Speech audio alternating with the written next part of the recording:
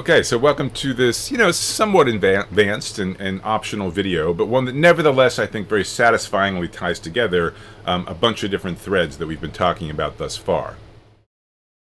So hopefully you remember that when we talked about longest chain consensus initially in the permission setting in lecture number 8, and then earlier in this lecture, in lecture number 9, when we extended the lecture number 8 guarantees to permissionless longest chain consensus, coupled with proof of work sybil-resistance, all of that analysis, finality, liveness, etc., it was all under these assumptions A1 through A5. And as we've discussed, A1, that was a trusted setup assumption. Byzantine nodes don't have advanced knowledge about the Genesis block, so that's just an assumption that we're making.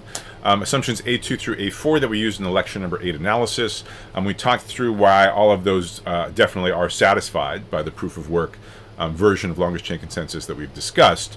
But there's still this final assumption, assumption number 5. So we made it back in lecture number 8. We've continued to use it thus far here in lecture number 9, and that's an assumption we would really like to dispense with. So what was assumption A5? That was the assumption that we were operating in, what we maybe call the super synchronous model or the instant communication model. But basically, that sort of all of the honest nodes kind of share a hive mind, right? So basically, it's like the synchronous model with delta equals 0. All the honest nodes can talk instantaneously to each other. So if they all pool all of their information, all of them will have exactly the same view of the world. That was unsatisfying for two reasons. Reason number one is just that obviously the real world is not an instant communication model. Even on its best days, there is some non-zero message delay, say for messages sent across the internet. The second reason it might have bothered us is that it seems to trivialize the consistency property. So remember, state machine replication, right? What's the point? The point is to keep a bunch of nodes in sync. And if you can assume that they can kind of telepathically kind of talk to each other instantaneously, well, it doesn't seem that hard to keep them in sync. Now, there was still a lot of work to do in lecture number 8, right? There was still kind of a finality or self-consistency, right? Nodes being consistent with future versions of their self. So that was not a trivial property to prove, even under assumption A5. Liveness and the stronger chain quality property, they were also not trivial to prove, even under assumption A5. Now, to assuage your fears, I've said multiple times throughout lecture 8 and earlier this lecture that all the stuff we were proving in the supersynchronous model, it sort of still holds in the synchronous model as long as the parameter capital delta is small relative to the average duration of a round. And so this is the video where I'm finally going to fulfill that promise and really show you sort of the math that backs up that claim. That it is in fact true that what we've talked about thus far is really true more generally in the general synchronous model, as long as that message delay parameter delta is small compared to the average time you see between blocks being produced. The other threads that this video kind of importantly ties together is, remember, the whole point of proof of work is you have this puzzle difficulty. You have this threshold tau, and you're trying to find something which hashes to something which is at most tau, like something that starts with 80 zeros in a row.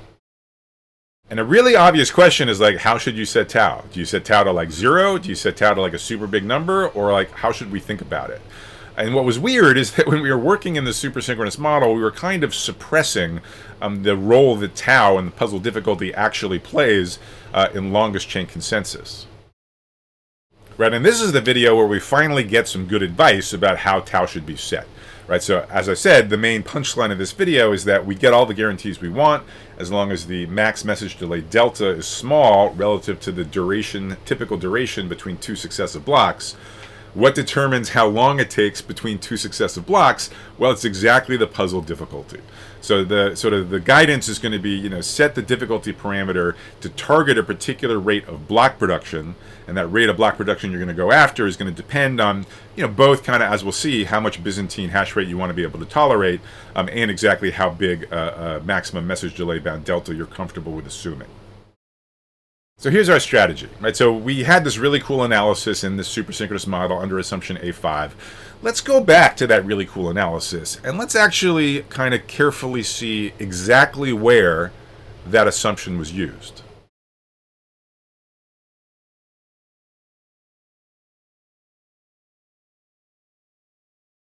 So at this point, I would encourage you to go back and review all of the lecture number 8 analysis that we did. So we had our theorem 1, which was the common prefix property. We had our theorem 2, which was our finality property. We had theorem 3, which was liveness, and then we had theorem 3 prime, which was the chain quality. So I'm not going to go back and review all of that analysis now, but let me just sort of highlight kind of the two key points where our analysis really leaned on assumption A5. Let's start with actually the theorems 3 and 3 prime, so the liveness and chain quality analysis back from lecture number 8. If you go back to that analysis, the property we really needed is that every time we have an honest leader, every time there's a round with an honest leader, the length of the longest chain is going to grow by 1, right? Just because honest nodes extend the end of the longest chain. So why was this property useful in that context, in the context of liveness and chain quality? Well, it gave us a lower bound on the length of the longest chain, and that meant that the longest chain was so long, some of the blocks on it had to have been contributed by honest nodes. All right, and that's exactly what you want for liveness. You want to make sure that honestly produced blocks get into the longest chain, get finalized, because honest nodes are always including all of the transactions that they know about. Right, so for example, if you're in a setting with 51% honest nodes or 51% honest hash rate, and you look at sort of 1,000 rounds in a row, you're expecting to have honest leaders in, say, 510 of those 1,000 rounds. And in that case, this will guarantee that the longest chain will grow by at least 510 over that period. Now, some of the nodes on that chain may be contributed by Byzantine nodes, but any given Byzantine node in any given round is going to contribute at most 1 block to that chain. You might remember that was actually our assumption A4 that we had in lecture number 8, which, as we've argued, is sort of almost trivially satisfied in the proof of work implementation of longest chain consensus. So, given that the longest chain would have grown by at least 510, and at most 490 of those blocks would have been contributed by Byzantine leaders, you have 20 on it that were, in fact, contributed by honest nodes. And generalizing that same argument for sort of an arbitrary fraction alpha of Byzantine nodes or Byzantine hash rate, you get the more general chain quality guarantees that we had in theorem 3 prime. And I want to emphasize that this property, that every honest leader increases the length of a longest chain, that really is only because we were in the instant communication model. That is just not going to always be true in the synchronous model with a non-zero value of the parameter delta. So even imagine like the super simple case where there's no Byzantine nodes at all. And moreover, sort of thus far, the blockchain is just this very simple sort of orange chain that I've drawn on the lower right corner. Now, every honest node will be dutifully following its instructions, and its instructions are to try to add a new block at the end of the longest chain. And, at some point, some honest node is going to solve a puzzle solution, and it's going to add, a block to the end of this longest chain. Now, this node, being honest, will of course rush to tell all of its colleagues about the new block that it just created, but now that we're in the general synchronous model, now that messages can actually be delayed up to delta time units, there will be up to delta time units before any other honest node is aware that there's now a new longest chain. And so in that intermediate period, okay, where all of the other honest nodes have stale information, they're unaware of this newly produced honest node, they will still be working on their old puzzles. Okay, they will still be trying to extend what they perceive as the longest chain. And if one of those honest nodes solves a puzzle before they hear about the newly honestly produced block, that's going to be a second block produced with exactly the same predecessor. Right, so two honest nodes come up with puzzle solutions at roughly the same time. There isn't enough time for them to share notes, so they both wind up choosing the same block as the predecessor, the block that had previously been the end of the longest chain. And you can see in this example, that the statement I've made in dark blue at the top of the slide actually isn't true. Right, so that first honest leader, the first one to solve the puzzle, does actually successfully increase the length of the longest chain. But the second one, the one that's sort of slightly later, actually does not. Adds a block to the blockchain, but does not increase the length of the longest chain at all. All right, so that's going to be an issue. Like if we really want to argue that liveness and chain quality still holds in the general synchronous setting, we are really going to go back and have to modify the proof. All right, now the other place we really leaned on assumption A5 was in our proof of the common prefix property.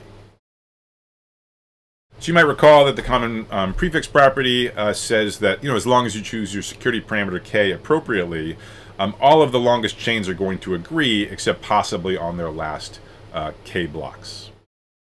So the last k blocks of a longest chain should be regarded as still under negotiation, but anything further back on that longest chain is also going to be present on every single other longest chain that's been constructed. So that was our theorem 1 from lecture number 8. Theorem number 2 is the finality guarantee. And if you go back and look at it, the proof of theorem 2 is really just a very simple, that was a simple consequence of theorem 1. So we didn't need to use assumption A5 in the proof of theorem 2, in the proof of finality, except in as much as we needed it to prove the common prefix property.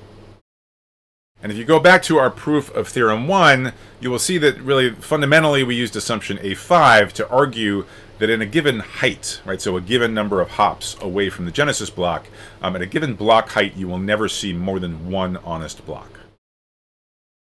If you're trying to remember, why was this property useful in our proof of theorem 1, well, you might remember we had that sort of potential function argument. We had a potential function that kind of at one moment in time is going to be 0, and then at a later moment in time sort of grows to some big number. And we argued that only Byzantine nodes were going to be able to increase the potential function. Honest nodes would never increase that potential function. And then we did a counting argument to say, like, oh, well, we must have had this sort of long window where we had sort of the Byzantine leaders outnumber the honest leaders, which was a contradiction to the W balancedness assumption, which is the key hypothesis you make when proving theorem 1. In any case, it's not actually important that you remember that now, but anyways, we did need that we use the property in that proof that you never have two honest blocks at exactly the same height. And looking at this picture in the lower right, we immediately see that in the general synchronous model with non-zero delta, in fact, you can indeed have two honest nodes at exactly the same height. You might have two different honest nodes inadvertently create a fork if they solve the same puzzle sort of very close to each other, and both produce blocks extending the same predecessor, which would have been the previous end of the longest chain. So once again, if we want to argue that the common prefix property continues to hold in the general synchronous model, we're going to have to go back and modify the proof of theorem 1. I guess, in some ways there is maybe like a third consequence of assumption A5, which was, as we said, it kind of trivialized consistency. It didn't trivialize finality, so it didn't trivialize nodes being consistent with their future selves, but it did trivialize making sure all of the nodes stay in sync with each other.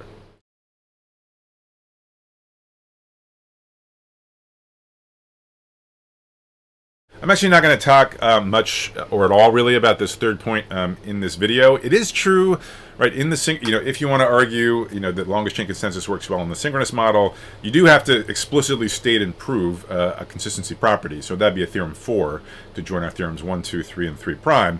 But to be honest, that theorem 4 consistency, once you've sort of reproved the common prefix property in the synchronous model, not only can you sort of derive, finality or self-consistency pretty easily from theorem 1, from the common prefix property, but you can also derive consistency between honest nodes pretty easily from that common prefix property, for much of the same reasons.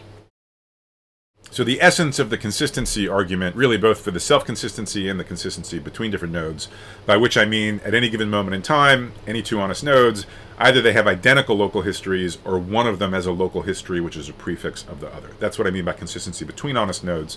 Either way, the essence of that argument really lies in the common prefix property. So I hope that already at this point, sort of, your intuition is building, about why the ratio between, on the one hand, message delay capital delta, and on the other hand, the average duration of a round, which remember for proof of work is also just the average length of time that elapses between two successive puzzle solutions, why that ratio might be really important for us.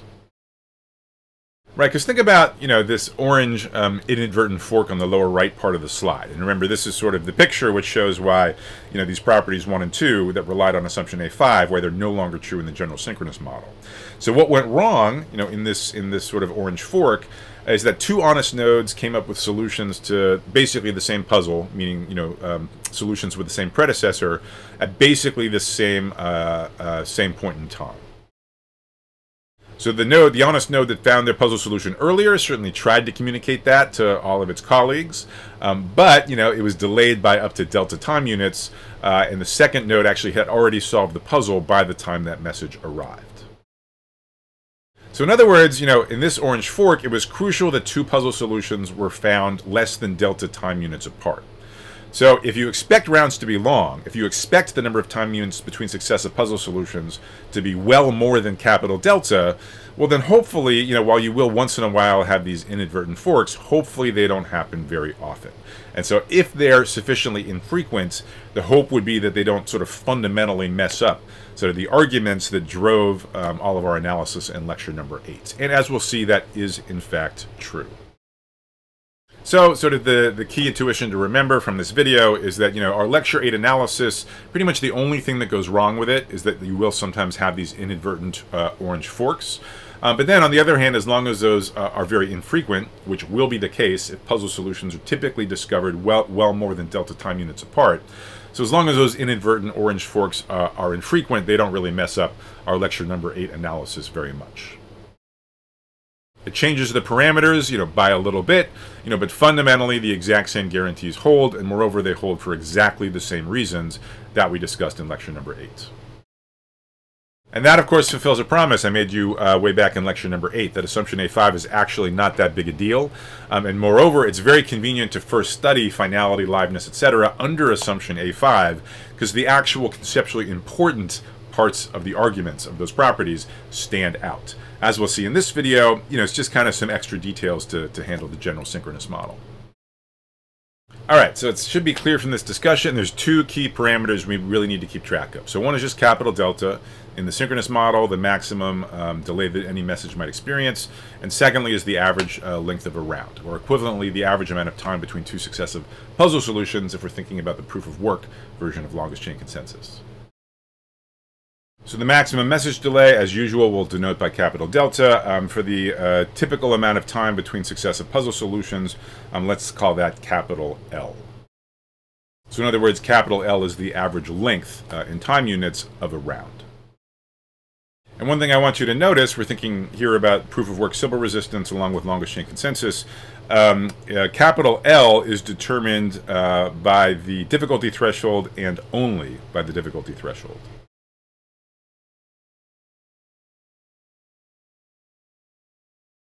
So to explain, let's go ahead and think of the node's hash rates as being completely fixed. Right? In the last video, we were talking about difficulty adjustment and sort of varying hash rates. We could incorporate that into this video if we wanted, but I want to sort of just zoom in on what's important here about the synchronous model. So let's just think about the case where node's hash rates just stay exactly the same all the time. Under this assumption, every single time step there will be exactly the same probability that somebody finds a puzzle solution.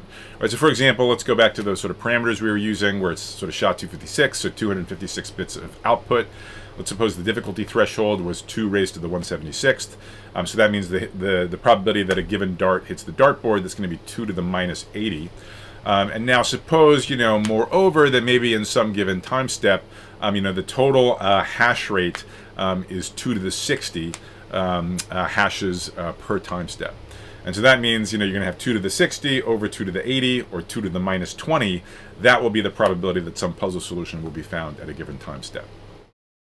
In general, the probability of a puzzle solution is extremely well approximated by just the number of guesses that nodes make during that time step times the probability that any given guess actually is a solution. So that means we can think of this process as like a coin flipping experiment, right? So like time step 100, you flip a coin, right? These 2 to the 60 darts get thrown at the dartboard, 2 to the minus 80 chance that each of them hits the bullseye, so 2 to the minus 20 chance, essentially, that at least one of them hits the bullseye.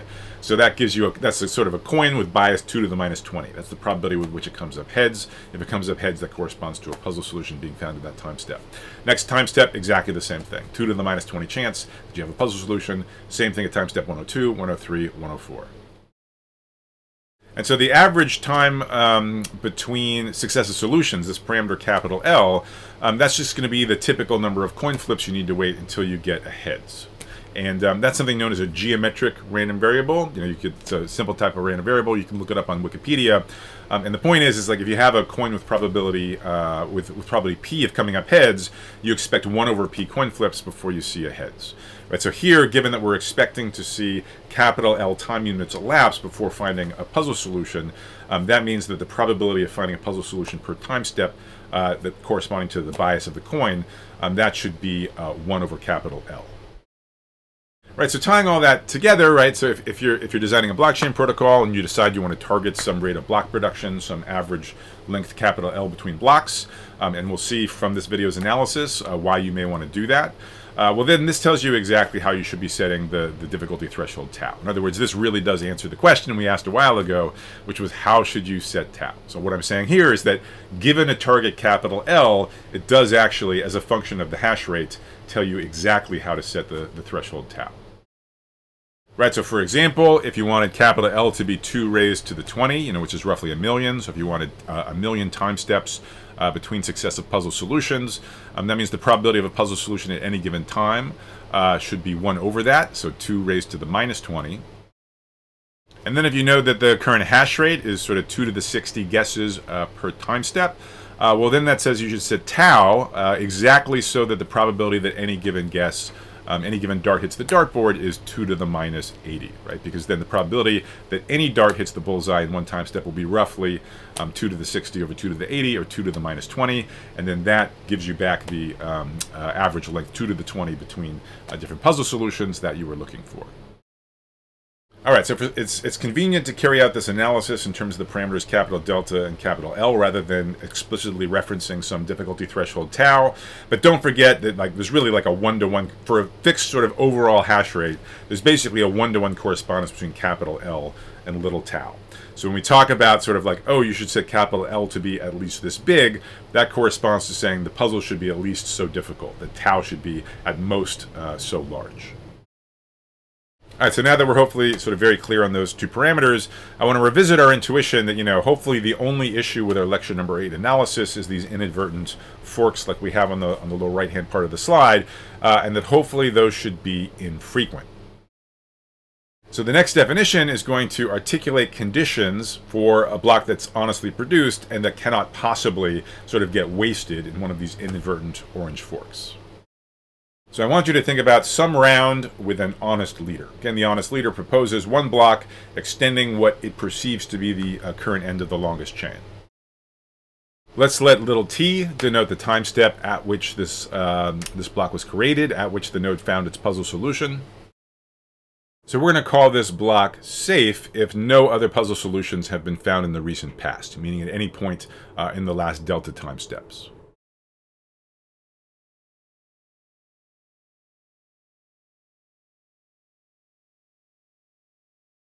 So why is this a natural definition? Well, it makes sure that the honest node creating that safe block is up to date, at least with respect to other honestly created blocks, right? Because, think about it. You're at time t, right? This honest node is producing a block. You have to rewind back to time step t minus delta or earlier for anybody, honest or Byzantine, to be producing any puzzle solutions. So in particular, any honestly solved puzzles, okay, they must be from time steps t minus delta or back, which means all of those puzzle solutions will have been received by this current node at time t. So the point of a safe block is it's an honestly produced block where that honest node is completely up to date with respect to other honestly created blocks. And what makes this definition so useful is that these sort of key properties 1 and 2 on the top of the slide that played the central role in our liveness and finality analyses respectively, those properties 1 and 2 actually do hold if you restrict attention just to the subset of honestly produced blocks that are safe.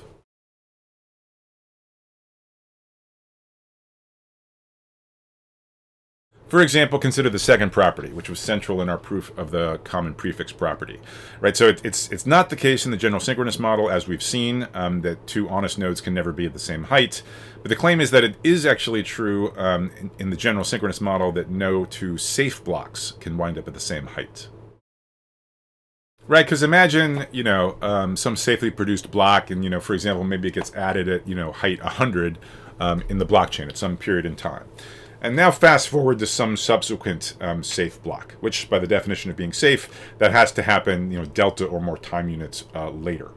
So that later produced safe block, that honest node will be aware of the height 100 block that had been safely produced previously. So there's no way that second honest node is going to be producing another, another block at block 100, because it has the option of extending the height 100 block that was safely produced earlier, right? Because it's had enough time to learn about it. So it might create, something at height 101, or maybe a bunch of other stuff has happened in the meantime, and it sort of creates a block at an even higher height. But there's no way it's creating a second block at height 100. It's going to be 101 or more. So that's why the second property holds if you restrict attention to the subset of safely produced blocks. For property 1, actually this can be a little bit simpler. If rather than talking about property 1 directly, we talk instead about a simple consequence of property 1. Namely, that the length of the longest chain at any given moment in time is going to be at least the number of honest leaders that we've had thus far. The statement in blue is the stronger statement that sort of like clockwork, every honest leader sort of increases the longest chain length. But actually, if you go back to sort of our liveness and chain quality proofs, all that matters is that the longest chain is sufficiently long, that it's at least as long as the number of honest leaders that we've had thus far. Now, we, of course, know that this statement in gray doesn't hold in general in the synchronous model. That's what the orange fork on the lower right shows. But I claim that that gray statement is true if we restrict attention to just the safely produced blocks. So the claim is that the length of the longest chain is at least the number of safely produced blocks up to that point. Right, like imagine at some point in time you've constructed 117 different safe blocks. Right, so we know from property 2 they all have to be at distinct heights.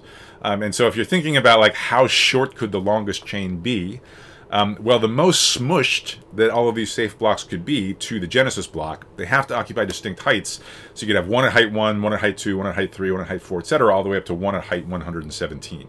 But even then, the longest chain is going to be at least 117. So in general, the longest chain length is going to be at least the number of safely produced blocks. And that was actually, if you go back and look, the key statement that we needed for our theorems 3 and 3' in lecture number 8. Okay, so moving forward, right, so under assumption A5 in the instant communication model, we really only had 2 different types of blocks. Those that were created by honest nodes, those that were created by Byzantine nodes. As long as the former kind of generally outnumbered the latter, we had all of these nice properties. Now here in the general synchronous model, we see we're actually going to have sort of 3 types of nodes. We have the Byzantine nodes as usual, and then among the honestly produced blocks, we're going to have the ones that are safe, meaning no other puzzle was solved recently, and the ones that are not safe, meaning some other puzzle solution was actually solved within the last capital delta time steps. So in the rest of the analysis, we're basically going to like pessimistically treat the unsafe blocks as Byzantine, right? They were not produced by Byzantine nodes; they were produced by honest nodes. But just to be safe, to be conservative, let's think of them as if they were produced by Byzantine nodes, right? Byzantine nodes always have the option of acting like they're an honest node that produced an unsafe block. And then what we're going to see is that the safe blocks play exactly the same role as honest blocks did back in our original analysis in lecture number 8 under assumption A5. So in other words, like we have our honest blocks, and then some portion of them are basically going to start batting for the other team. They're going to be unsafe, so we're actually going to treat them not as honest blocks, but instead as adversarial blocks. So some of the things we were previously thinking of it as H's are now going to become A's. So obviously a really important question is, of all of the honestly produced blocks, how many do we lose to the other team? How many of those are going to be unsafe? Hopefully a lot of them are going to be safe. So we'll see that that is in fact true on this next slide.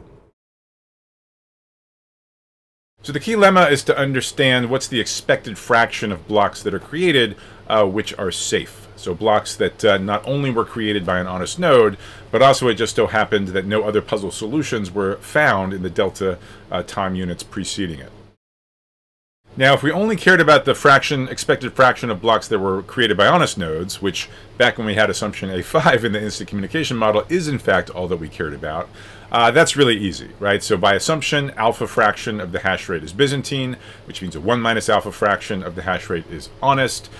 Because, with proof of work sybil-resistance, nodes are selected with probability proportional to their hash rate. That meant that just the probability that a leader is honest is going to be 1 minus alpha. Now here, where we also care about safe blocks, it's going to be, right, the fraction of safe blocks is going to be less than 1 minus alpha. It's going to be 1 minus alpha sort of minus these sort of honestly created blocks that happen to be unsafe, which we're going to treat like actually blocks that were treated by Byzantine nodes. And so what we're going to prove is the following lower bound, that the expected fraction of safe blocks amongst all of the blocks created was at least 1 minus alpha times a number which is less than 1. And so that number is going to be quantity 1 minus delta over capital L. Okay, the maximum message delay divided by the average duration of a round, that crucial ratio that we were expecting to enter into the picture. And so this lemma, I mean, we still have to prove it, but this lemma, given that it's true, is good news, right? So we recover what we had before. So if we set delta equal to 0, that would correspond to assumption A5, the instant communication model. So then we get what we expect, a 1 minus alpha fraction of the blocks are honest or equivalently safe. And then what we're seeing is that that's almost true, that's approximately true, as long as the maximum message delay delta is small relative to capital L, the average length of a round. If delta over L is close to 0, then 1 minus that is close to 1, so this lower bound is going to be close to 1 minus alpha. In other words, if delta is small relative to L, we have the same thing of before, basically, just with a little bit of loss. The proof, it's not hard, it's just really some sort of simple probability. So what I want you to think about, I want you to think about zooming in on a moment in time where some node, maybe honest, maybe Byzantine, some node actually comes up with a new puzzle solution. And what we're going to be interested in is the probability that that particular puzzle solution results in the creation of a safe block. And in order for this to happen, really just by the definition of a safe block, right, two things need to be true. So first of all, the node that actually found this puzzle solution better be an honest node, right? That's a prerequisite for being safe. And then moreover, there should be no other puzzle solutions from the previous delta time steps.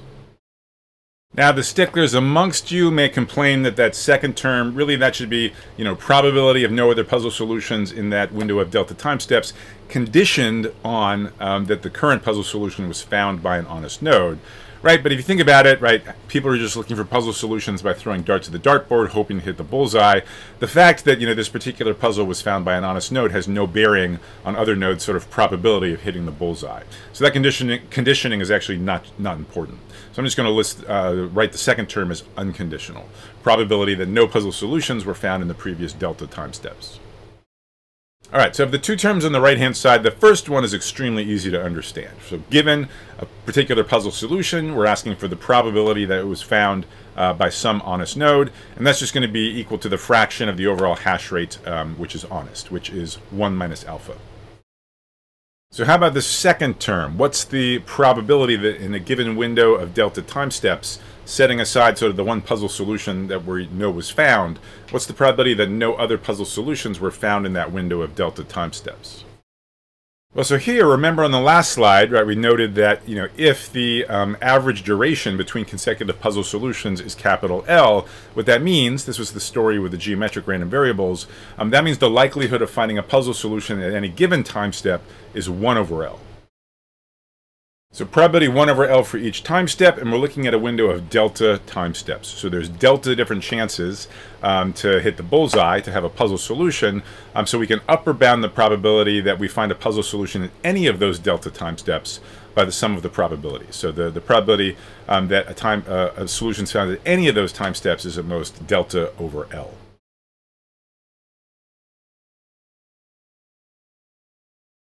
So technically here I'm using something which is usually called the union bound, which just says that the probability that any of a bunch of events occurs can be bounded above by the sum of the individual probabilities of those events. We have seen the union bound before. You might remember it from when we were talking about the analysis of random leader selection in lecture number 8. So the fourth video of lecture number 8, we also use the union bound. Same thing we're doing here. So we're interested in the complementary probability, right? So given that the probability that you do find at least one puzzle solution is at most delta over L, that means the probability that you don't find any puzzle solutions is at least 1 minus delta over L, which is what we wanted. And so that's exactly what we wanted to prove in the lemma. So a 1 minus alpha fraction of the blocks are created by honest nodes. Of those, at least a 1 minus delta over L fraction of those honest blocks are going to be safe.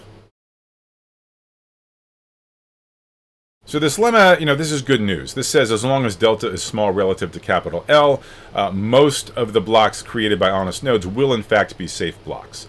And that's really good news, right? Because the unsafe blocks are pretty annoying because they hurt us in two different ways, right? So first of all, we can't really kind of count their progress in our sort of usual analysis the way we do for honest blocks, right? You might remember that sort of inadvertent orange fork that we had on the previous slide, right? That last honest block doesn't really sort of do us any good. And furthermore, because we don't know what's going on with these unsafe blocks, the most conservative approach in the analysis is just to treat them as Byzantine. So it's a block that used to be honest and doing good things, and now we're going to treat it as a Byzantine created block, and so it could do bad things. Now, unsafe blocks created by honest nodes, sort of, they can't do any more damage than Byzantine nodes are already doing with their blocks. Right? A Byzantine node always has the option of sort of pretending like it's an honest node. But to keep it simple and to be conservative, let's just go ahead and, think about the worst case where, unsafe honest blocks, let's analyze them as if they were produced by Byzantine nodes. So again, we used to have this leader sequence of H's and A's, and now some of those H's have basically turned into A's. But if you think about it, right, as long as after that sort of conversion, after a small fraction of the H's have sort of gone over to bat for the other team and become A's, if it's still the case after that sort of betrayal, that the number of H's outnumbers the number of A's. So in other words, that the number of safely created blocks outnumbers all of the rest of the blocks, both the Byzantine blocks and the honest unsafe blocks, then we're good. Right? Again, that's sort of, as good as if we were in the lecture number 8 analysis.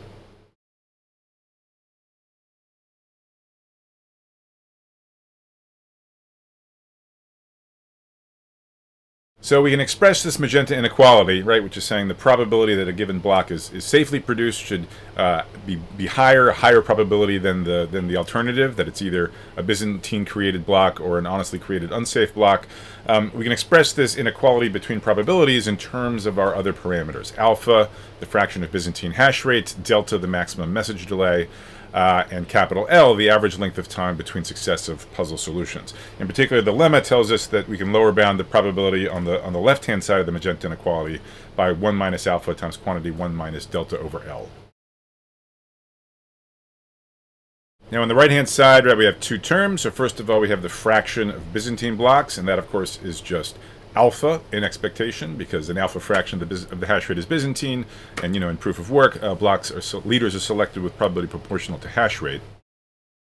And then in addition, we have the honestly created unsafe blocks. Okay, so that's going to be, there's going to be a 1 minus alpha expected fraction of the blocks being honestly created, and of those, as we see at most, a delta over L fraction of them will be unsafe. So we have to add that additional 1 minus alpha times delta over L to the right-hand side. So now, of course, we can just solve for an upper bound on alpha, the maximum amount of Byzantine hash rate that we can tolerate. That's going to be a function of both delta and L. So if you want, you can sort of do the algebra in the privacy of your own home. I'm just going to cut to the chase and tell you what you get if you rearrange this inequality as an upper bound on alpha. And so if you do this, what you find is that a sufficient condition to get everything that we want in the general synchronous model with arbitrary maximum message delay bound to capital delta, a sufficient condition for getting everything we want is that alpha, the fraction of Byzantine hash rate, is less than 1 minus 2 times delta over L divided by 2 minus 2 times delta over L. So to interpret this, so first as a sanity check, we can consider plugging in delta equals 0. So that would be back in the supersynchronous instant communication model. And then we just get the condition that alpha is less than a half, i.e. a strict minority of the hash rate should be Byzantine. That's very reassuring, because that's actually exactly what we proved is true in lecture 8 in the beginning part of this lecture. But what's cool about this general expression is you can see that, it's not just if, delta is 0. As long as delta over L is pretty small, pretty close to 0, then this ratio is going to be pretty close to 1/2, and we will be able to provably tolerate pretty close to 49.9% Byzantine hash rate. So summarizing Nakamoto consensus, by which I mean longest chain consensus coupled with proof of work sybil resistance. Nakamoto consensus satisfies consistency and liveness in the sense of state machine replication. Again, it's probabilistic, so with high probability, as long as the hash rate is sort of a little bit below 50%, and as long as delta is small relative to capital L.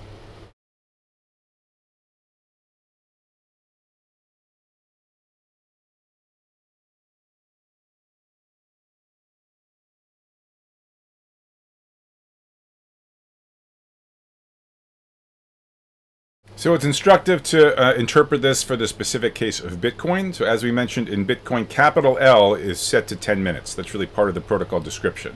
Now Nakamoto, in the white paper didn't write about capital delta, so it's not totally clear if they had a specific value in mind. You could imagine taking capital delta to be like 10 seconds or something, like, except on bad days, messages do get delivered over the internet, and usually well less than 10 seconds.